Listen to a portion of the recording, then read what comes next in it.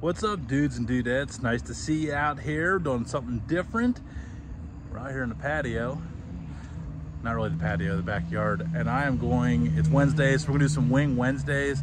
But the thing I have a problem with the short form is I don't really get to explain a lot about my cooks, how I break down my flavors, my techniques, and honestly, sometimes I feel rushed. So I thought I'd start doing some shorter videos. Would love everybody to like and subscribe and follow along. We also got live shows, podcasts, a lot of barbecue names, a lot of fun content.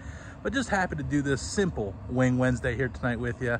Let's get to it. Let's go. Take a jumbo chicken wing here. We got these marinated in a mango jerk marinade I found at Rural King for like $3-4 bucks. Real simple on these. Just go right down the line, find the joint, and you want you a nice knife, little backbone here, something you can get behind. And then these right here, same thing. And just like that, you got 2 wings.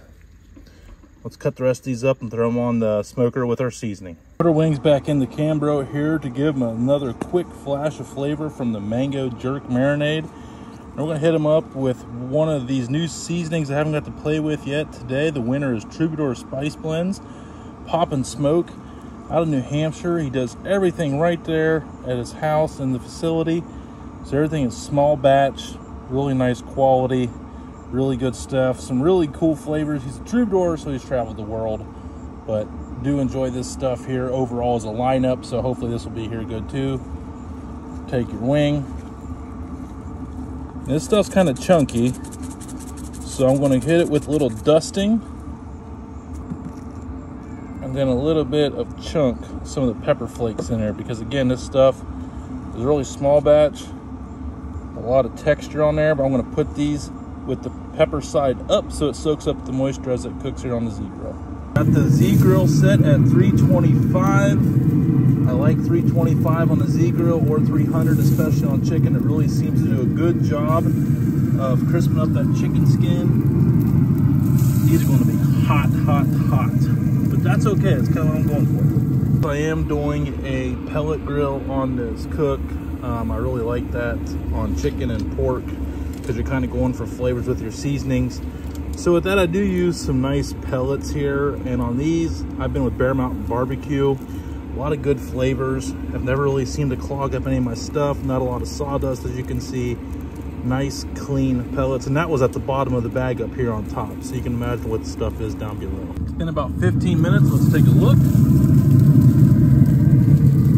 Now the seasonings have set in, we are going to flip these, but first let's take a look at where we're at on the tip. And actually these ones here on the end just need crispened up on the other side and they'll be good to go. But you got to find your hot spots on the Z-Grill.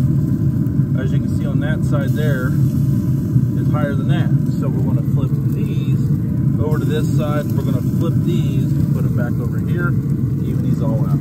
Let me show you a little mistake I made here. When you get off the deflector plate, see right here you have a gap.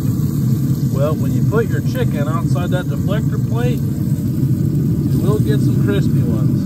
Don't worry, they'll still lead all right, but you only lost a couple.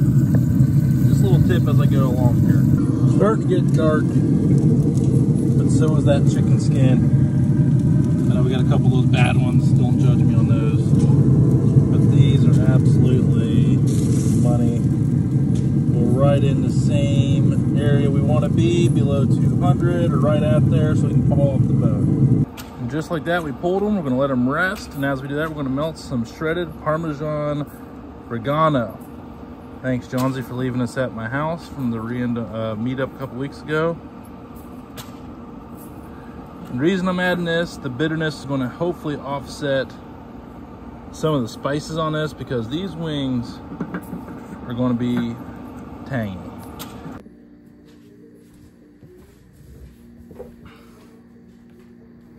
Thank you everybody for tuning in on the first of what I hope is a lot of these. Sorry if I got a little wordy, sorry if you got a little bored, but hey, I didn't have to do a 60-second video, so I got to talk a little bit and explain the process.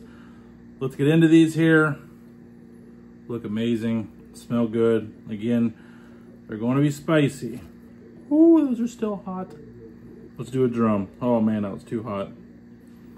Yeah, that one's not as bad.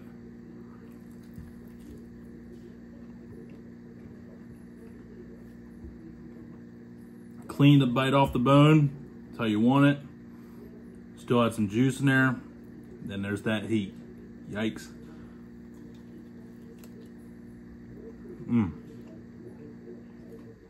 But not overly heaty. Nice controlled bite. Obviously, if you don't have a palate for much spicy, probably not a recommendation for you. They charred up a lot from the marinade I used, so I want to give my technique out of 10. I want to give myself like a 7.3 on this tonight. Definitely could use some room for improvement.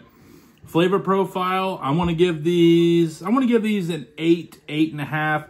Little spicy. Wish I'd have a little bit of a sweet to offset these. But the cheese at the last second gave me a little balance of flavor there.